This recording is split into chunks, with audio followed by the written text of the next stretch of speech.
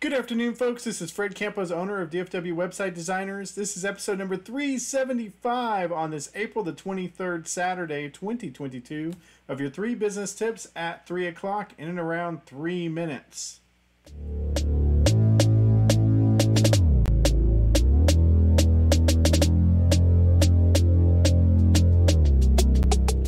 I'm super stoked, guys. We're kicking off a new series this week talking about small business challenges. Today we're going to talk about uncertain futures, financial management, and monitoring. And this is a new series we're kicking off, part 1 of 7. So business tip number 1, uncertain future.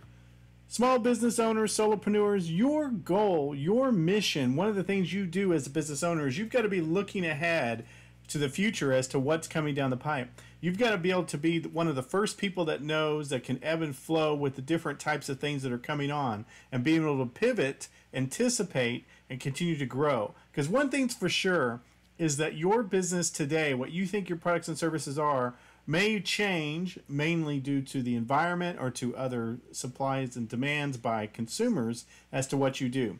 Perfect example of that is COVID. Who knew that travel agents would have to pretty much shut down cruises and perform travel refunds as well as travel locally? That's a pivot.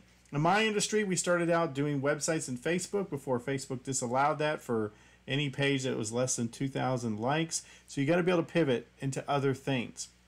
Business tip number 2 is you've got to be concerned and look at the financial management of your business. Let's say you get past the 2 years where most businesses fail. You're still going to need to be business owners, the one that controls the finances, look about growth and how you use it.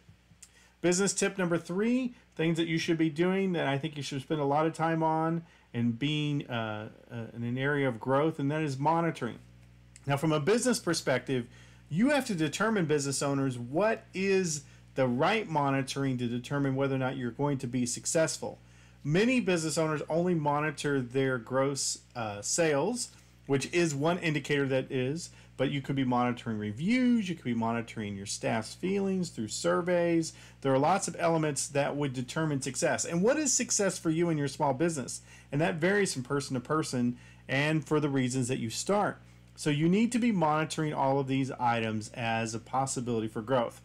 This week, we're going to really focus in on things that are hindrance and problems and concerns. Again, a review, we've talked about an uncertain future, financial management, and monitoring.